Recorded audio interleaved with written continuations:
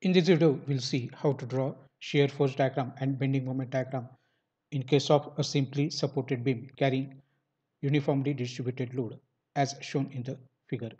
So the arrangement of the beam is shown over here. Now we have to apply the conditions of equilibrium and we have to find out reactions Ra and Rb. So the first condition of equilibrium is summation of forces in y direction is equal to 0. So Ra and Rb, they are acting in the upward direction, so they are considered as positive. Whereas 1800 Newton per meter. So what is the meaning of this? 1800 Newton per meter, that is for 1 meter length, the force is 1800. Then for 4 meter, it will be 1800 into 4. So Ra plus Rb minus. Now, as this is acting in the downward direction, it is negative. So 1800 into 4, that value is negative. Transfer this negative value on the other side, so it will be positive. So it is 7200 Newton Ra plus Rb. Now we will take moment about point A. So summation of moment about A is equal to 0. We will consider clockwise moment positive and anti-clockwise moment negative. So this is the important point. So try to understand this properly. So Rb will have anti-clockwise moment. So anti-clockwise moments, they are negative. And perpendicular distance between B and A is 3 plus 4, that is 7, plus 2, that is 9. So it is minus Rb into 9 because this is the anti-clockwise moment about A. This 1800 into 4 will act at the center. So center of 4 meter is 2 meters. So 2 and this 2, that is 4 meter.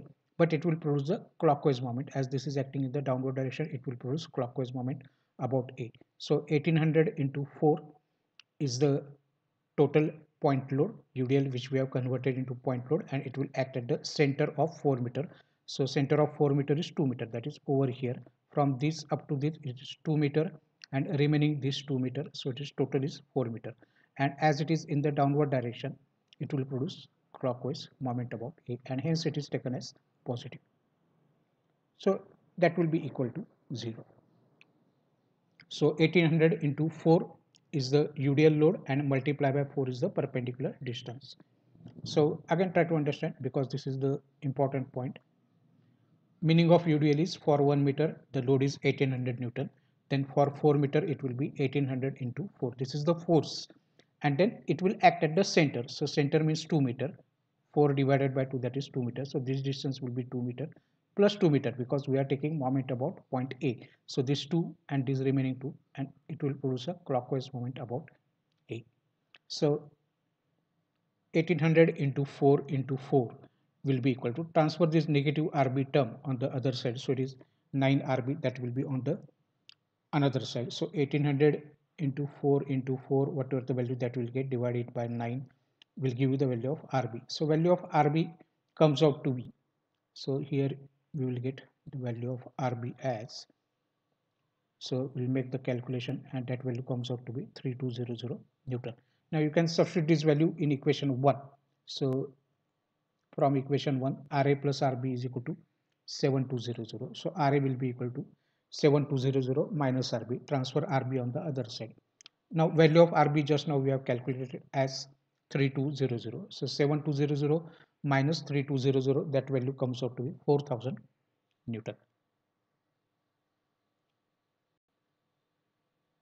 So these are the values of reactions Ra and Rb. Now we'll do the calculations for shear force diagram. The conventions that we have used are the same, that is upward force positive and downward force negative. So let us start with point A. So shear force at A is nothing but a reaction Ra, which is acting in the upward direction, and upward forces are positive. So Ra is positive in this case. Value of Ra is 4000 Newton. Just at the C or at the left of the C, the force will remain the same because no other force is acting over here. So shear force at C left and C, it is same. So it is 4000 Newton. Now at point D, we have to take into consideration this 1800 into 4, the u.d.l, which we have converted into a point load. So 1800 into 4 will get added in the downward direction. So it is negative.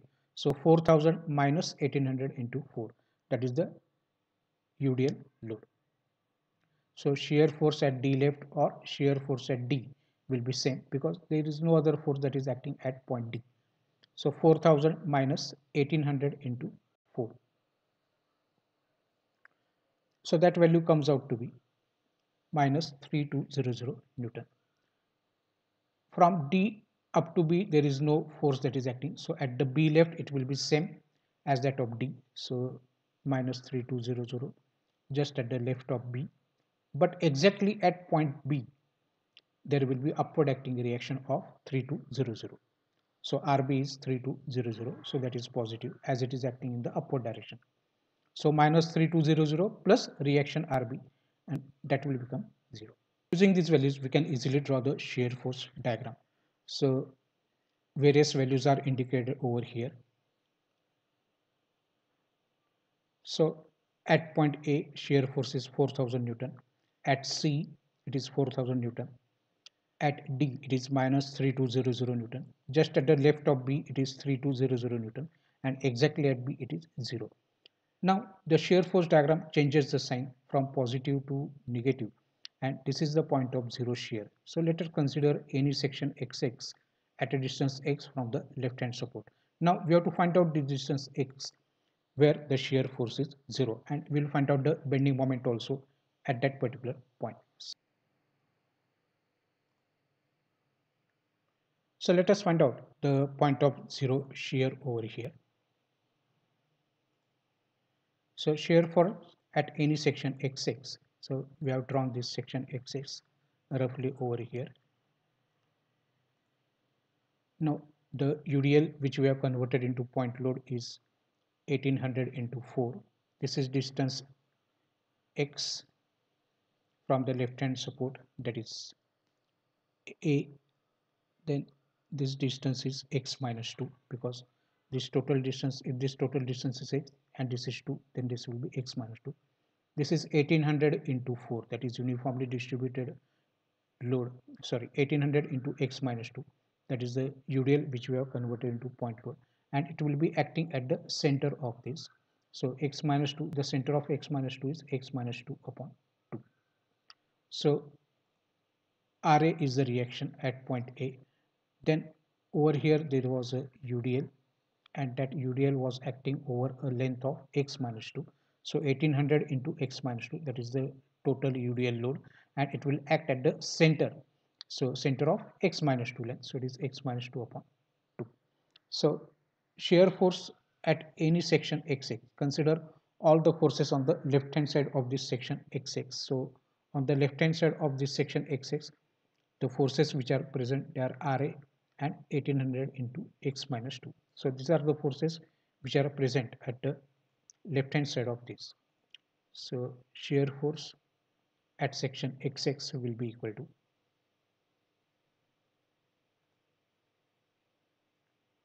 Ra, that is the reaction acting in the upward direction, so it is positive, and 1800 into x minus 2, that is the force acting in the downward direction, so it is negative. Shear force at section XX is 0, so transfer this minus term on the other side, so 1800 into x minus 2 will be equal to Ra. Now substitute the value of Ra. The value of Ra that we know, it is nothing but 4000. So x minus 2 will be equal to 4000 divided by this 1800, which is there in the multiplication. So x will be equal to, transfer this minus 2 on the other side, it will become positive. So the value of x that will obtain is 4000 divided by 1800 plus 2, and that value comes out to, if you make the calculations, then value of x that we will get is 4.222 meter from support A. Now we have to find out, let us find out the moment also at section XX. So Ra will produce clockwise moment. Ra will produce clockwise moment about section XX. So Ra into x, and this 1800 into x minus 2, it will produce anti-clockwise moment about section XX. So Ra will produce positive moment. So Ra into x, 1800 into x minus 2 will produce anti-clockwise moment, and perpendicular distance is x minus 2 upon 2.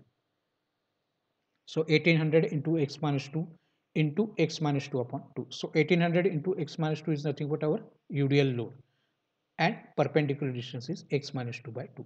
Similar to that, RA is the load and perpendicular distance is x. So let us substitute all the values over here. So value of RA, we know that it is 4000. Value of x just now we have calculated as 4.222. So just substitute these values. 1800 divided by 2, that is 900, and this is x minus 2 bracket square. Substitute the value of x, so it is 4.222 minus 2 square. So if you make this calculation, that value will be equal to 12444.44 Newton meter, because force is in Newton and distance is in meter. So we have now calculated the bending moment, point of zero shear, and bending moment at the point of zero shear. Now we will start with the bending moment diagram calculations. So we know the convention, that is clockwise moments we are consider them as positive, whereas anti-clockwise moments they are considered as negative. At the support, the beam reaction, the bending moment is 0. So bending moment at A is 0. Then bending moment at C will be equal to, we have to consider all the forces on the left hand side of C. So on the left hand side of C, there is only RA force is there, and it will produce clockwise moment. So it is RA into 2. The value of RA is 4000. So it is 4000 into 2. So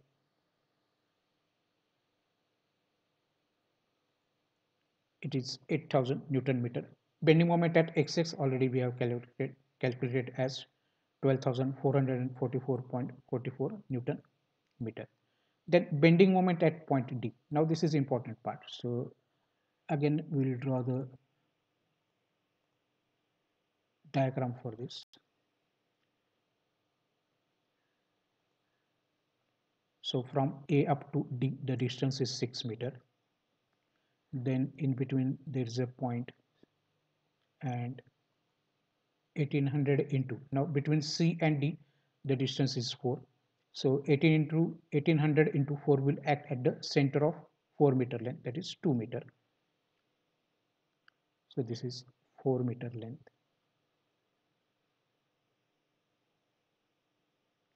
and this 1800 into 4 will act at the center of 4 meter, that is 2 meter length. So you can see RA will produce clockwise moment. So RA will produce clockwise moment about D. So RA and perpendicular distance is 6 meter between A and D. And this 1800 into 4, that is the UDL load, it will produce anti-clockwise moment about D. So 1800 into 4 into 2, that is negative because it is anti-clockwise. And if you make the calculations, then that value is 9600 Newton meter. So various values just now we have drawn. So bending moment at the support A and B, it is 0. Then bending moment at C, it is 8000 Newton meter. At section XX, it is 12,444.44 Newton meter. At D, it is 9600 Newton meter. Now, there is a UDL between C and D, and therefore there is a parabolic distribution, because the equation of the bending moment that we obtained for this part, that is between C and D, is a second degree equation. That is, it will be in the form of x square, x minus 2 square, correct, like that. So as it is a second order differential equation, it will be a parabolic curve that we will get. Otherwise, between A and C, there is a straight line. Between D and B, there is a straight line. So in this way, we can draw shear force and bending moment diagram in case of a simply supported beam carrying uniformly distributed load. Thank you very much for watching.